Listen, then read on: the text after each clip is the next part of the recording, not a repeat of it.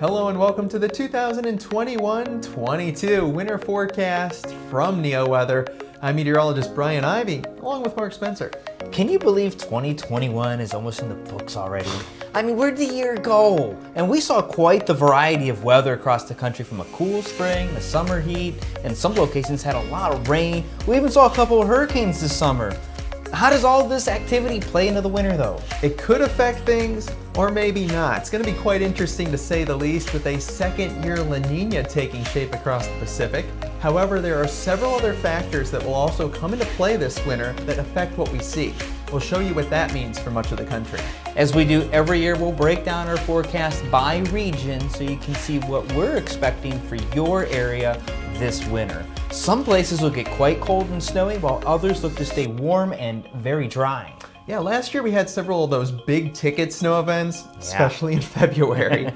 Oh, and my goodness, a lot of those were across the eastern US too. It was active. Will we see a similar setup this winter or not? We'll discuss it. That's coming up in just moments. Now, while you're watching our forecast, we'll feature our NeoWise questions throughout the show with a couple of winter weather facts. Now, we may not be keeping score here, but feel free to at home, and please let us know how you did in the comments. And if you're running a snow and ice management business, stay tuned for information on how NeoWeather can help you save money and also operate much more efficiently with our winter forecasting solutions and support. And if you're watching our show live and have questions, be sure to stay tuned at the end of the show for our live Q&A. We may read your question live on the air. Post any questions you have in the comments. Our winter forecast starts right now.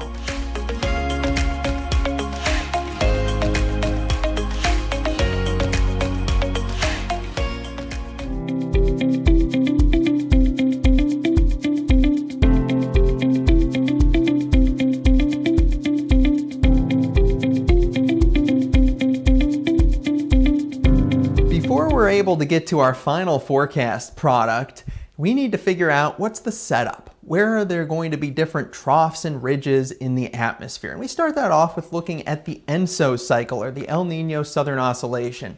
This year, we mentioned second year La Nina. What's the La Nina? Well, it's the blue colors here across the equatorial Pacific Ocean, or below average sea surface temperature anomalies. Now, second year La Ninas are not the world's most common, but they're not rare. A second year El Nino is rare, but we don't have to worry about that. We want to pay attention to this warm blob here across the Pacific Ocean. The cool weather, cool sea surface temperatures there across the Gulf of Alaska into the Pacific Northwest. Big time warmth. We're talking really far from average across the eastern US there in the Atlantic Ocean. Those are all going to be some of the impacts that we're going to look out for. La Nina conditions now will continue throughout this winter with really good confidence. The question is it going to be more moderate or more weak? We're thinking kind of weak with brief moderate tendency. Now, our NOAA model here, the CFS and the NASA model, that's a little bit aggressive. A lot of these that are just kind of a little bit into La Nina category, we do agree with. Anything in the blue does signify a La Nina continuing. So with that, we have this pattern here that's going on. Thunderstorm convection activity.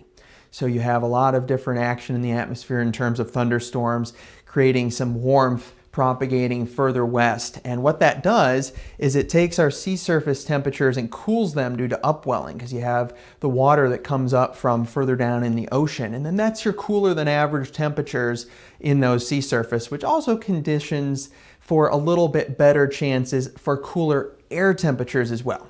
Notice this ridge here, that's kind of where we have that warm blob, and that pushes the jet stream up into Alaska and Canada, and then brings it down across portions of the central and into even portions of the eastern US. Now, this is overall very similar to what our actual pattern setup is. Let's slide in some low pressures here along our jet stream. This is the overall pattern.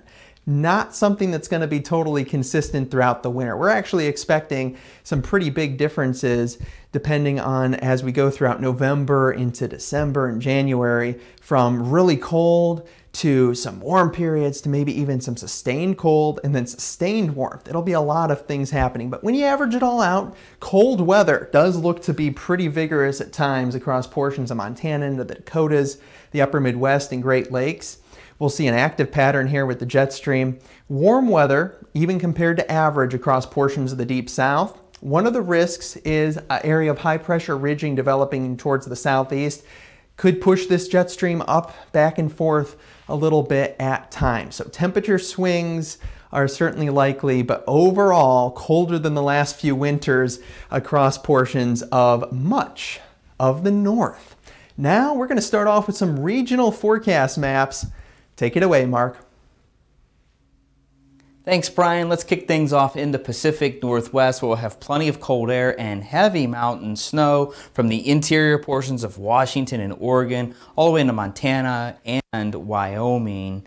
As we get closer to the coast with that jet stream coming on shore, that'll bring in enough warm air to keep things rain near the coast and along the I-5 corridor, but that'll also mean rainy periods as well. You have to get inland and into the higher elevation to start seeing things transition to snow. Across portions of central and southern Oregon and southern Idaho, things will be a bit of back and forth. You'll be in the battleground there. So some cold and snow at times, other times warm and dry. If you're looking for warmer and drier conditions though, that'll be across the southwestern United States, California, Nevada, portions of Utah into Arizona and New Mexico. Very warm and dry. This is the pattern we would typically see with a La Nina, and that means favorable wildfire conditions at times. You'll see some rain at times, but overall warm and dry.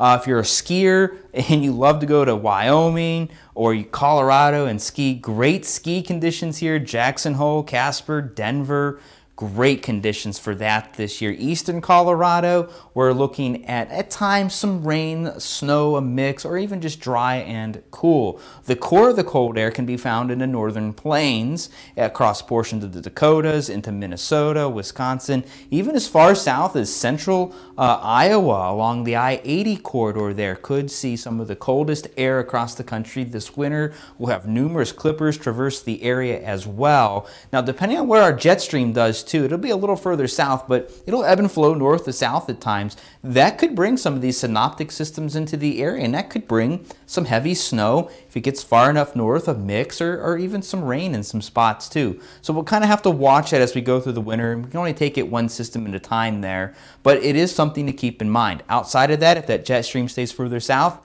looking at very cold conditions with clippers moving through at times. If you operate a snow removal business and you're sick and tired of the weather apps constantly changing on you, you're done with the hype on TV, and you're ready for a good, honest, accurate weather forecast backed by superior support, check this out.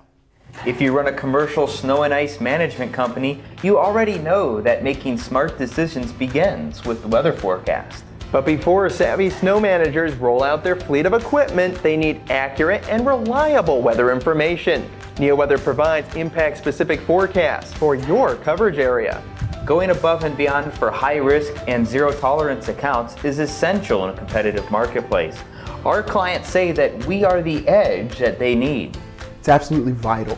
I would go so far as to say if you don't have an accurate forecast, there's no way you can be competitive with the people that do.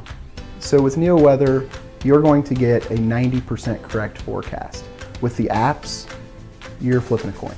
Yes, definitely. Frustrated with weather apps and local TV forecasts? They aren't meant for $1,000 business decisions. You need accurate weather forecasts with a focus on impacts and your service area.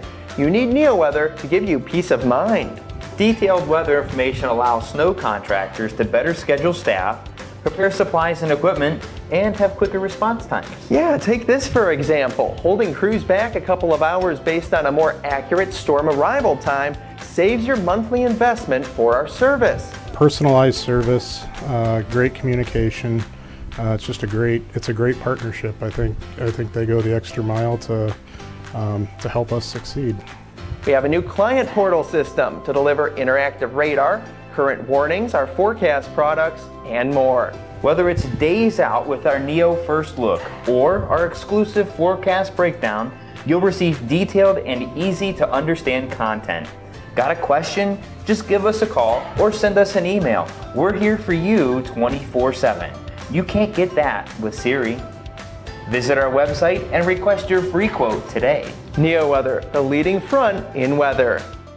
Hey, you northern snowbirds, you want to head south, you want to avoid the shoveling and the snow blowing and those brisk days that make your face hurt. Sometimes though, Old Man Winter likes to visit the south, at least occasionally. Not this year too often at all. I think it's going to be pretty mild across much of Texas, into Louisiana, Alabama, Georgia, especially into Florida. Yes, there could be a couple of times where we do see a cold front dip further south and bring some pretty cold weather. But those wintry risks are lower than average, especially across Florida. I don't think you're going to have too much freeze risk this year. And as we shimmy into portions of the Ohio and Tennessee Valley, it gets to be a little bit more active at times, but still, unless you get further north, we're not looking at a ton of heavy-hitting winter weather, but that's a different story in portions of northern Illinois, northern Indiana into Michigan, Ohio, into portions of the upstate of New York as well. Could be dealing with a decent amount of lake effect snow. Not a guarantee, but relatively speaking, our water temperatures on the Great Lakes well above average, boiling compared to average due to the very warm time that we have had over the last few months or so. Now, we've had this type of setup before and it hasn't resulted in a super ton of lake effect snow. But if we do get the setup, and the setup could be better due to more cold air outbreaks in November into December, we could be adding up a lot of heavy lake effect snow squalls. A lot of energy in the atmosphere with that cold air over those warm lakes. Core of the cold big time out across portions of Minnesota, the Dakotas into Wisconsin. The Arctic sea ice up towards the North Pole is well above what we had the last few years or so. Think of it like bags of ice in the freezer and you leave the door open, all that cold air coming on out, and where the jet stream's located, it gets dragged down into portions of the United States. Could be pretty potent at times. Further into the Mid-Atlantic, it's really an area that's going to be up and down, probably more in the way of warmth, further south especially. Carolina's outside the higher elevations around like the Smokies and whatnot. I'm not expecting too many winter risks as far as snowfall. Should be pretty mild at times. Get a little bit more interesting with some mix events, maybe a little snow if you thread the needle into our nation's capital, into portions of Virginia. The higher terrain of West Virginia will certainly be dealing with some snowfall at times, but much better chances where it's going to be more confidently colder, like portions of upstate New York, like the Adirondacks, Burlington, Vermont, in towards portions of Maine, the upstate portion in towards portions of the interior Northeast and New England. But we'll have a lot of mixing events likely further towards the coast, but it should be pretty active. So between rain and snow and some good cold shots, I think snow lovers shouldn't be too disappointed.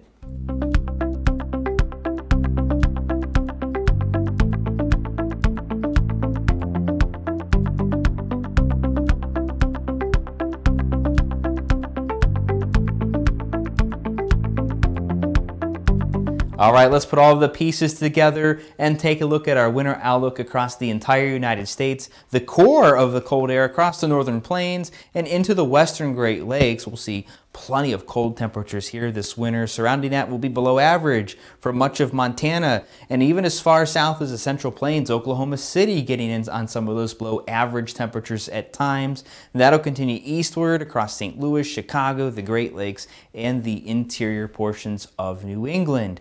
Where's it going to be warmer? Well, you got to head south for that, of course. So the southeastern United States, even portions of the mid-Atlantic, not looking all that bad this winter. All of this is going to be driven by that southeastern ridge and where that sets up and how strong it gets. We will see above average temperatures across southern Texas. Central and northern Texas should be near average. And of course, we'll see much above average temperatures across the southwestern United States, where we will also see below average precipitation. Again, that's good wildfire conditions there, unfortunately. Above average precipitation can be found across the interior portions of the Northwest, the Central Rockies, and of course the northern plains and western Great Lakes, where we'll see plenty of clippers this winter. And where that jet stream rounds to the northeast, we will see above average precipitation as well across the middle Mississippi Valley, the Ohio and Tennessee valleys, and into interior portions of New England. In terms of snowfall for this winter, again, we don't get crazy and try to pinpoint how much snow we think is going to fall in any location. Instead, we look at snowfall compared to average. Are it going to be above average or below average, near average? that sort of thing. So we'll see above average snow across much of the northern plains, the Great Lakes, into the Ohio Valley, and into New England. Much above average snowfall across the mountains in interior New England and across northern Ohio into western New York from lake effect. We'll also see above average snowfall across western Michigan from some lake effect as well. Much above average snowfall, of course, across portions of the Northwest, the Central Rockies, and even into portions of northern Nevada could see slightly higher snowfall than normal. Elsewhere, we're looking at near average snowfall or almost no snowfall, or even much precipitation to be found across portions of the South.